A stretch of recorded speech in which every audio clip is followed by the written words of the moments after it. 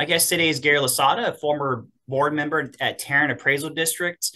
We're here to talk about the merits of expanding TAD's board from 5 to 7 members, which is something that a lot of reform-minded folks are talking about today. But before we do that, Gary, you served on the board for 2 years. Everyone interacts with TAD whether they know it or not, but remind us very quickly about this government group. Here's the confusion about TAD. TAD only sets the appraisal. Mm-hmm. They don't set the tax. There you go. That's done by the taxing entities. Mm-hmm. And then they are given the certified role on or after closest to July 25th each year. And then they build their budget based on what they think the values are of property. And that would be residential. That would be commercial, business, personal property, that type of thing. Then they set the tax rate. The confusion is I also spent 6 years on the appraisal review board. And the confusion that I heard time after time after time as a board member was that people would come in and say, you are setting my taxes too high. No, they never set the taxes. All they did was set appraised value. So that's what it does. It sets appraised value. Unfortunately, it's a mass appraisal system, so it's a very hit and miss and not accurate system.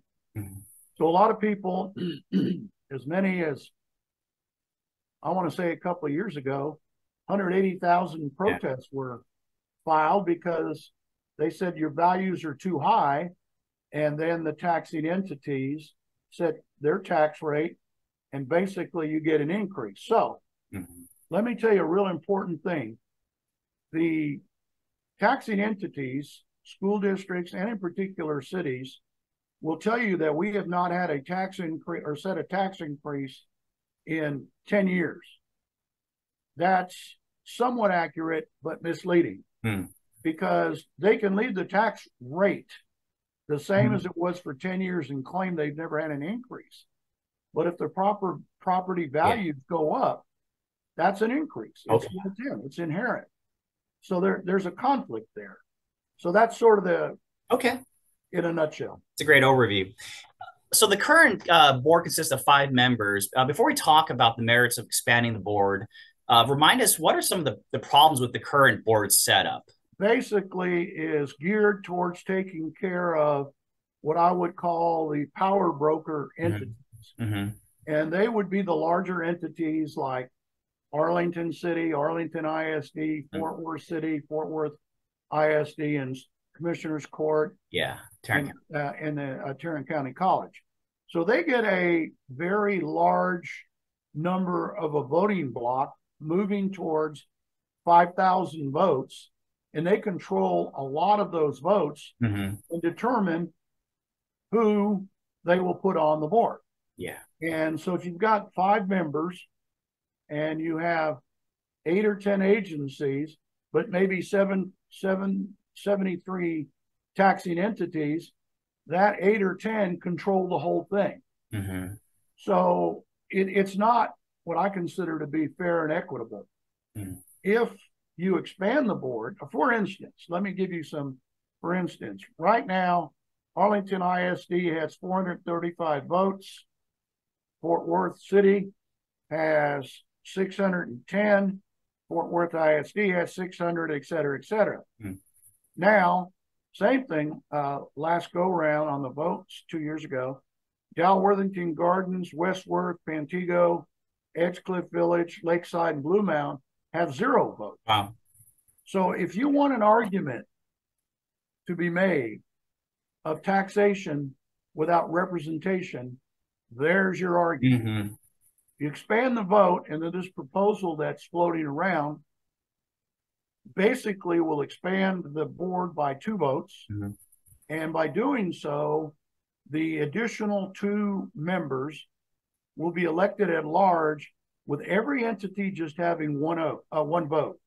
Wow. So that, in effect, levels the playing field so that there is representation by these smaller entities that I just outlined to you. That's sort of the nutshell. That's interesting. It reminds me a little bit of how we have like the representatives and the senators. Each state gets two senators, no matter how small they are. They have an invested, they have a vote rather. They're invested in the system. So, what are the benefits? We'll see more representation from these smaller tax entities. I assume they'll feel more involved in the process. They're actually being, but what are all the benefits that are going to come if we can kind of just outline those? I don't know historically. I'm just giving you a wild Yeah, guess. sure. Let's just try to see and think about what are some of the good things that could happen if this happens. Well, there hasn't been any real, um, and I use this term loosely, but there hasn't been a whole lot of equity on the board. Mm-hmm. And by expanding the vote to include two more at large, there's a probably a more likelihood of getting individuals of color on the board. Mm-hmm. For one, okay. That's one. Mm-hmm. Two is that the entities that currently have zero votes Mm-hmm. have nobody to go to or hold accountable Yeah, to represent them. there you go. The tax code, as it's written, says that if you, as a tax entity, are unhappy with your board representation or that board member that you voted for, you can initiate a recall. Mm-hmm. That recall just recently occurred by a couple of entities regarding Catherine Wildman. The smaller entities with zero votes have no ability to recall anybody because they Yeah, have no vote. gotcha.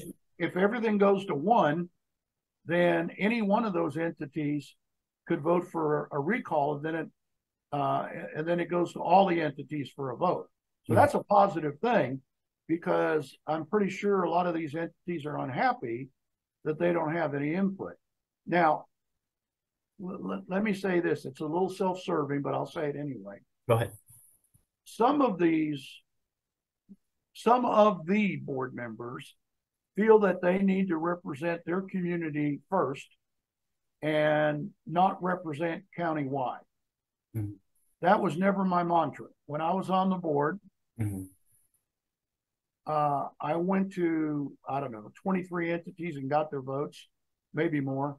And my pitch was I vote and I represent everybody in Tarrant County, regardless of how many votes you have. If I only get 20 votes from your city, say, Mm-hmm. and there are 250 votes given to somebody else from another city, I still represent you as well as the 250 votes. Mm-hmm. So I spread it out all over the county. That's the way I think it should be. Mm-hmm. I don't think it should be restricted to just the power brokers that determine outcomes. Mm-hmm. So that's Yeah. And I'll add one because we've worked together on news stories before. A lot of these board members are picked through a lot of backdoor dealing for these big establishment groups. And if you give everyone a vote, it's nearly impossible to manipulate that system, right? It seems like it's just going to be a more fair, and you might get some board members who are outsiders who aren't beholden to, the way things have traditionally been done at TAD. So, I think that's a fair assessment. yeah. I'll say that we have a mutual friend who's working to get this on the commissioner's court agenda. So this is something that is moving forward, and it's being pushed pretty hard by a lot of folks. What are you hearing from other former colleagues or other folks who are following TAD as far as their support for this idea? What's the feedback been from the community? I have not heard anything negative from Mm-hmm. any of my contacts. Okay. I've heard, and these are mostly smaller entities Mm-hmm. that seem to be in favor of this. Okay. Um, Probably the biggest concern that they've all shared with me is that it takes ratification by 75% of all taxing entities before this can be changed. Okay. Well, that's a stacked deck. I mean, I don't think you could get 75% of the entities to even know what the acronym TAD is. Mm. So, to get them to vote, and I think it was written that way. I don't know the Mm-hmm. It's a high bar to pass for sure. Yeah, I think it appears on the outside because I don't know the legislative intent. It Hmm. appears on the outside that it was set up in a way that made it very, very difficult to change the governing doctrines, which would be 75% vote. That's tough to do. Okay. So I don't know where it's going to go, but I haven't heard anybody saying that's a bad idea. Gotcha. And it's still very early that this idea is being floated, and it may take a period of time for this to happen if it does happen. So, Right. yeah, definitely. Well, Gary, we appreciate your time. Do you have are you interested in running for office again anytime soon? Do you have any, or what are your plans with trying to help reform TAD just as a outside watchdog? Or I will not be running for TAD again. okay, And I made that perfectly clear as recently as yesterday. okay, But let me say this: I've always had a servant's heart. I've always fought for the underdog.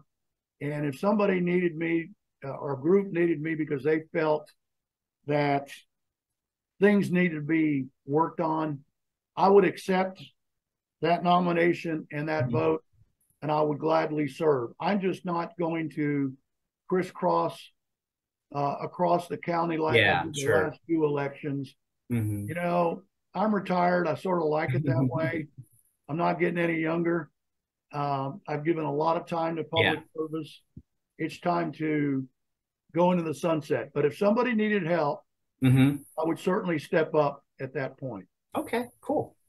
Well, Gary, we appreciate your time, and during your 2 years as a board member, I personally appreciate your willingness to always talk to the media. You were really a good supporter of government transparency in that regard, and I feel like that's kind of slipped away since you've or weren't reelected rather. But we really appreciate your willingness to always talk to the Fourth Weekly and other outlets. So, thanks for giving us a nice overview of this proposal. We'll see how it goes. Well, we'll see where it goes and see what kind of momentum it's going to Hmm. get. It'll get interesting, I'm sure. Oh, it sure will. Well, anytime you feel free to call me. All right, Gary. Thank you.